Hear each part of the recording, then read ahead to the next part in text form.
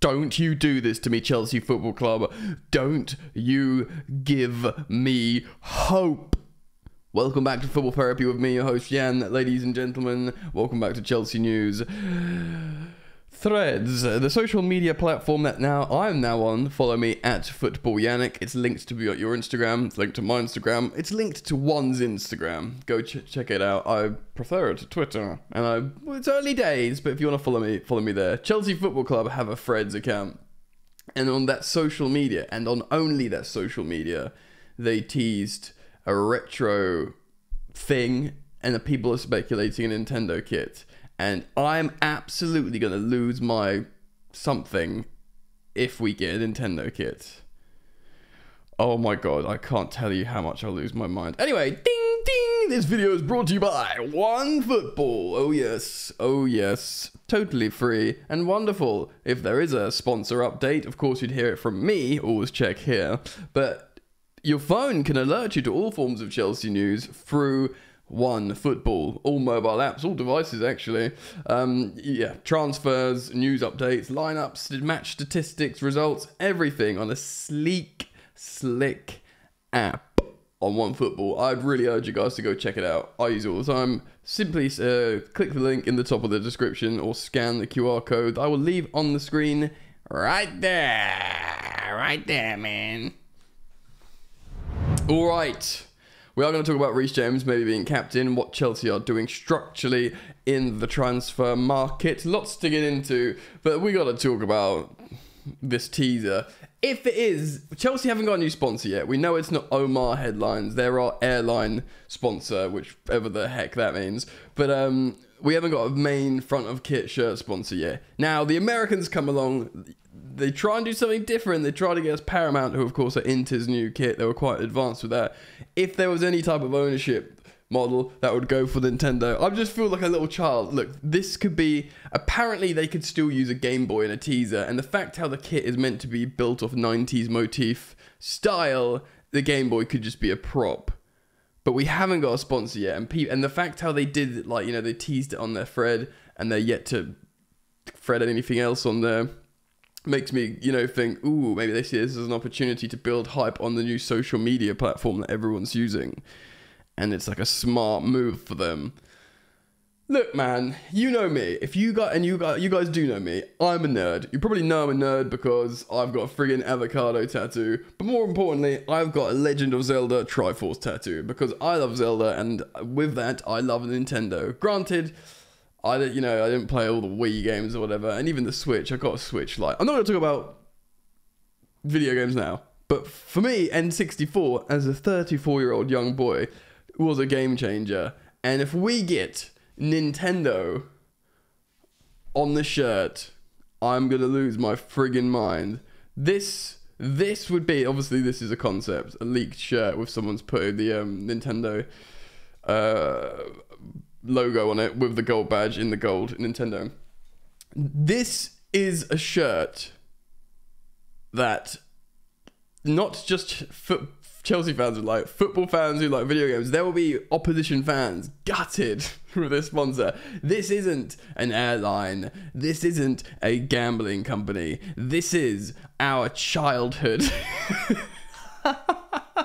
This represents childhood, home, fun, you know, joy. It's a joy bringer. It's not a gambling company or a booze company that's just, you know, out to destroy your life. Granted that, you know, video games are addictive and problematic in their own way, but Nintendo, wholesome Nintendo, you know, Super Mario, wah-ha! Do you know what I mean? Like, you know what I mean?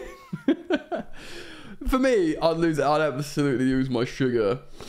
I would, mate. I would be on the ceiling. There's been no reputable journalists write about it yet. It's just loads of people speculating that this could be the new sponsor because we haven't heard what it is, and there's been negotiations, and we know it's not going to be Omar Air. We know it's not going to be Stake.com. They've pulled out. So could it be Nintendo? Imagine it was Nintendo. Maybe you guys aren't as excited as I am, and it's a very small chance of it happening. But why would they do that? You know, and it's like, you know, they've got and go check it out. Go on Threads, Chelsea's Threads. That's on the social media. It's a Game Boy with a football running through like a Sonic level, and there's like, you know, the old Lion King stuff there, and it's collecting Chelsea badges. I don't know, man. Very, very exciting. And while you're on Threads, follow me at Football Yannick on there. Woohoo! What am I doing? I'm like moving stuff around. There we go. Okay, Chelsea news. Firstly, Fabrizio Romano has confirmed on the Here We Go podcast. Here we go. What? I mean, it's just all Nintendo now, isn't it? He's Italian. Is that problematic, me doing Fabrizio Romano impressions in the style of Super Mario? Possibly, so let's move on. Yes, Mauricio Pochettino is a super big fan. Super big fan of Paulo Dybala, but Chelsea's focus is currently on Moises Caicedo. So yes, we spoke about Dybala yesterday. His release clause is £10 million. Could Pochettino convince him to sign? We'll find out. And if you want more details on Paulo Dybala, go watch the previous upload to this video. Probably a good time to do some housekeeping. If you want to support the content, like and subscribe, because there's multiple videos a day. And if you like the content and you want to keep up, you should hit that bell notifications icon. So Paulo Dybala is someone that Pochettino and I guess by proxy Chelsea appreciate. But Romano has gone on to detail how Chelsea are not, they've learned from their mistakes. Oh, thank goodness, I hope it's true, that they're not going to try and sign loads of players at once and negotiate loads. They're doing one at a time. They're happy they made some sales, but they're bringing in one at a time, and they're working on what they deem the most important player right now, and that is Moises Caicedo, the midfielder wants to join Chelsea. They want to put him on an 8-year deal, which is interesting because the reports suggested that the UEFA loophole is now closed, but they still see it the right thing to do to put him on a super long-term deal, which is strange, but it means you can't amortize his contract across the 8 years. It would be capped at 5. But at the end of the day, they probably see it as he's a very good player and it will be protecting an asset long term. They don't see him depreciating as an asset, and they want to keep him for Project 2030, which of course would see him to 2030.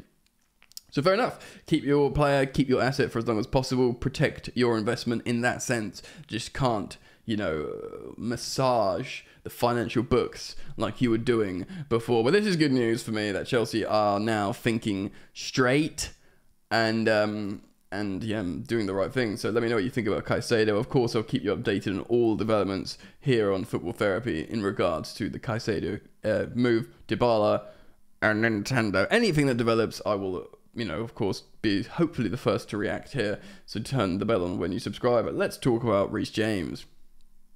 So, Simon Johnson has written an article on Reece James that was published this morning. So his stock has risen in Chelsea's summer sales. He is their captain in waiting. This was everyone's thinking, that Thiago Silva will be captain for a year. He will go and then Reece James will take it. Apparently this is his ultimate ambition at Chelsea. It was during an interview with The Athletic back in 2021 that Reece's father and first football coach, Nigel, revealed how his long-term plan is for him to be captain of Chelsea one day. And his dad is a top boy, by the way. You hear him speak. I saw him on a clip from the Byline, Alex Goldberg's podcast, speaking about as P. You know, speaks incredibly well. Seems like a bit of a geezer, but clearly an amazing... Just look at his kids, Lauren and Reece James. Like, brother is doing something right. You know what I mean? So, he said this: the part where I will be emotional one day is when he becomes Chelsea captain. This is the ambition, and mine as well. The goal is that man, when he is to be that man. When you hear Chelsea, you think of Reece James. Ooh, tingles! Nigel, good stuff. So the 23-year-old is already very high in the pecking order in terms of how he's regarded by the fan base. Yes, he is. Yet his stock has risen even greater in the last few days, and many think he should be captain right now. Of course, Azpilicueta has departed, and he's been skipper since 2019. That's quite a good stint, because it feels like 4 years. It feels like he's just been captain for a little bit. But 4 years is significant, isn't it? 11 years. By the way, like, I know I've recently paid tribute to Cesar Azpilicueta, but I watched the farewell video, as pretty much all of you done as well. And yes, it was hella emotional.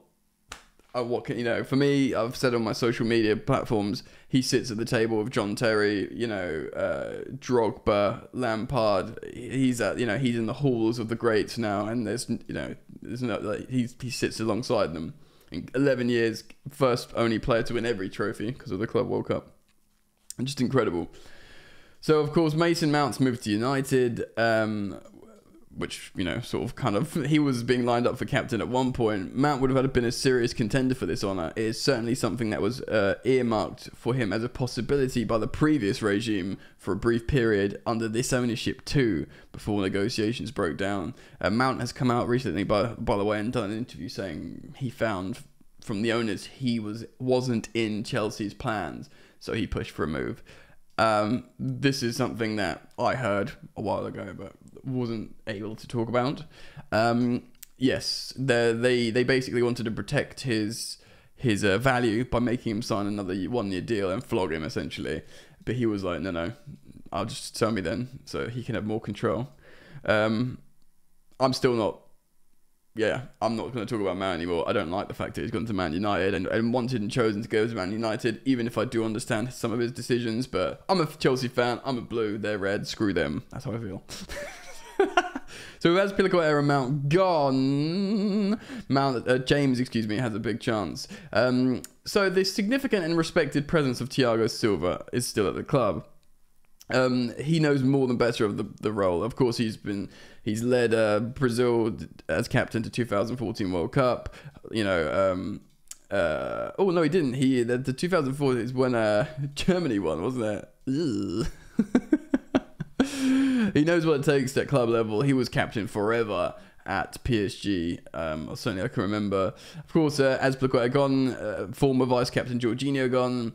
There's talks about Kepa Arrizabalaga maybe, who's been third choice captain, I think.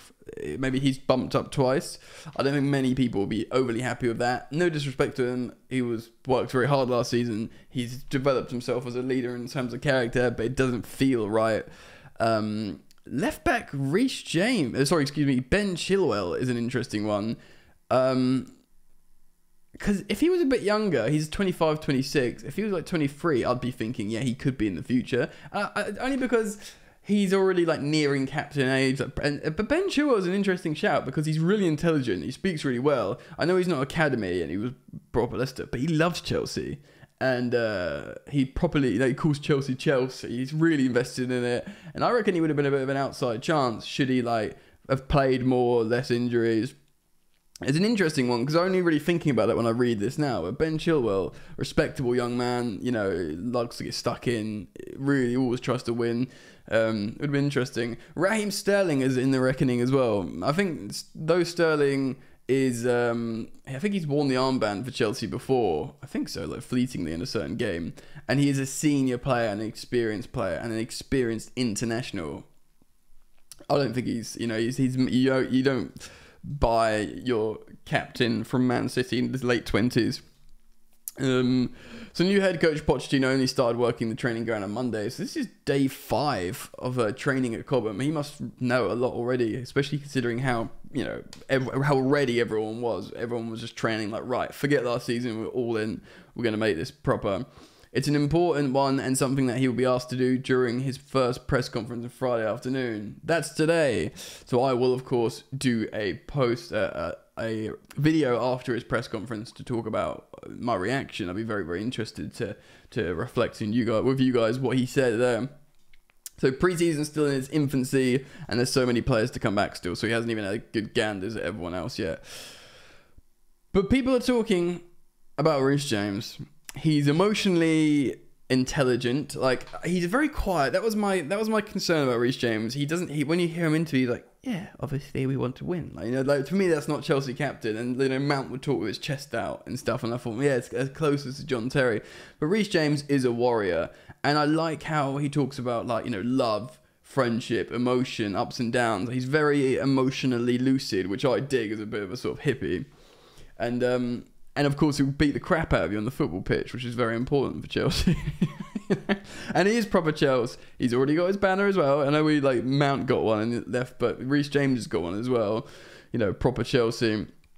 And And it looks like he's there to stay, and his devotion looks second to none. So Reece James, for me, it's pretty simple. It's Thiago Silva for a season, and Reece James forevermore after that. Or at least for a good few years. But I'm interested in hearing what you guys think, so make sure you leave your thoughts down in the comment section below. Reece James, would you go straight to Reece James? Would you consider someone else? I'll be very interested in that. Nintendo, could my dreams be true? Could they? And of course, transfers. Comment about everything. I will, of course, do a video later for after Pochettino's press conference, so do hit the bell. And yeah, man, just keep it locked generally. I thank you for your continued support. I am mucking about on Threads, the social media platform, so do follow me at Football Yannick. Follow me. If you follow my Instagram under the One Football link, which you should check out at the top, that's my Instagram link. You can get to my threads through there. Down with Twitter. All right, mate. Love you lots. See you soon.